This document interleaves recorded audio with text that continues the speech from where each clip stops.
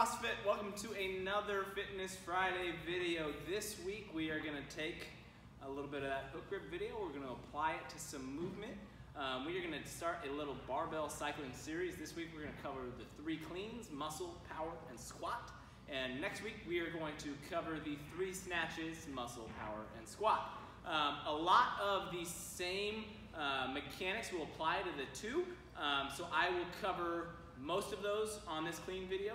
I'll recover some of them on the snatch, but then I will talk about the subtleties of the clean and the subtleties of the snatch. So with that, let's get started. First things first, what are we going to do?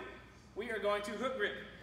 So that hook grip is going to be the first thing we do. Every time we cycle a barbell, it's just like cycling gymnastics. So if you remember from that muscle up video that we talked about, everything that we do should be cyclical, and it should be simple enough that we can repeat it and constantly repeat it under high levels of fatigue. So when we can keep those mechanics the same through and through, our lives are going to be much easier. So we are going to set up just like we do any other clean, and from there we are going to take that barbell off the floor. For that muscle clean, subtleties here are going to be, and this will be something we hopefully learn down the road if you haven't yet, a little bit of hip contact. That hip contact will give us a little bit of a bolt off of our hips into that clean. Just like we were talking about, we want things to be repetitive, so we want to keep that barbell nice and close to our body. So as soon as I pull, I'm pulling with my arm, so that pop is here. On that muscle clean, we're not rebending our knees, so our feet should stay relatively right in place, and we come straight up into that clean. Especially on the muscle clean and the power clean, elbows tend to be a problem. If we are leaving our elbows back here, these are not reps. So anytime we come up, we want to make sure we flash those elbows before we come down. Now, when we come down, this is the most important part because how we come down sets us up for the next rep. And it will either set us up for success or failure.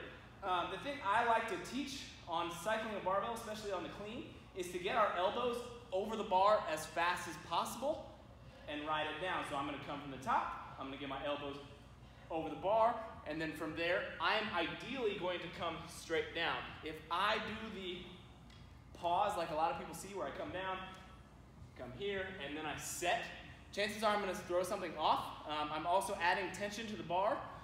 So I am adding time under tension. My grip is going to be feeling it. It feels it right now. So what I like to teach is come down. You can brush off your thighs, but I don't want to see that bar completely stop and then go in. But what I want to see is those knees stay back. So every time I've done that, notice that those knees stay back as I come down, nice and vertical. So I come down, brush, and I should be in that exact same start position that I started with originally. And then from there, tap, contact, up, and down.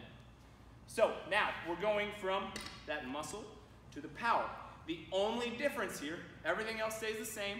Feet stay in place, a little bit of kick off the top. When we come down, elbows over the top, brush into the next rep. The only thing we change is the catch position. That catch position should be that athletic position that we always constantly preach.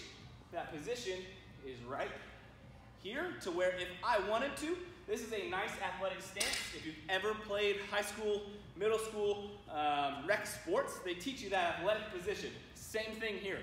We're just catching a barbell. The cue I like to give people is go attack the barbell.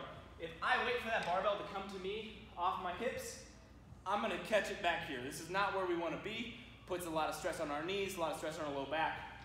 We want to go attack that barbell, catch it, stand it up, right over the top, back into the next rep. And then for the squat, this is where things can get a little wonky, especially with our footwork. Tendency is when we catch that first rep, we're going to start with our feet in, and then that first rep, we'll probably move them out a little bit. That's totally fine. But after I stand up, I don't want to be moving my feet back in.